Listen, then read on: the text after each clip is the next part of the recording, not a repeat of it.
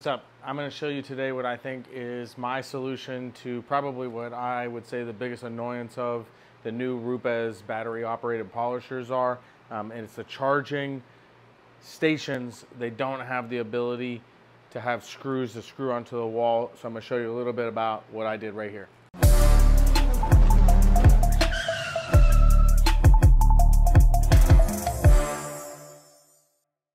Okay, so you see we got all of our new Rupes polishers. We got two 15s, 121, a couple 3s, and the Mini.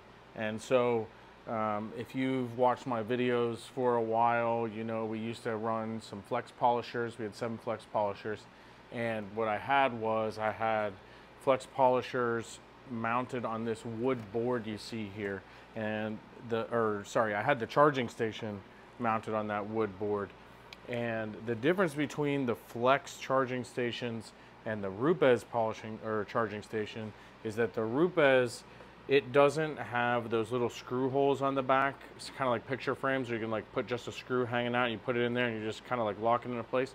The Rupes doesn't have that. It has these little rubber feet on the back and it just sits flush. So I had to find a way to keep them mounted on the wall because I do like this configuration better than having it everywhere scattered all over.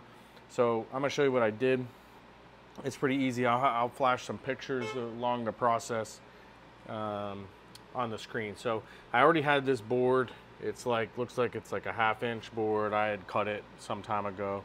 It's a nice piece of board actually. It's not like cheap plywood or anything.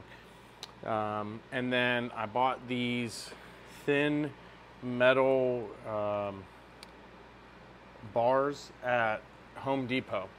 And what I did with these, they're like aluminum. They're really easy to drill a hole through and they bend really easily and they can conform to kind of keep these locked into place, a little locking bar. Now I went to Home Depot initially looking for some sort of like hook that would keep it in place. I didn't find anything. So these bars were the best that I could find. You see I have like a wider bar here and then narrower bars down here. And then I just painted everything flat black. I used 3.5-inch T25 Torx screws and they go in, and this is screwed into a stud in the wall.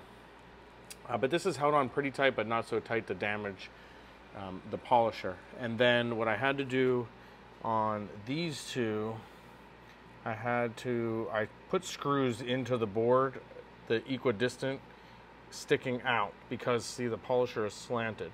So without that screw on the rubber foot, this would kind of bounce up and down no matter how much I tightened. I mean, I probably could have tightened it, but I didn't want to crack the housing of the polisher. So this is in there pretty tight, but not so tight that it would damage the polisher charging station.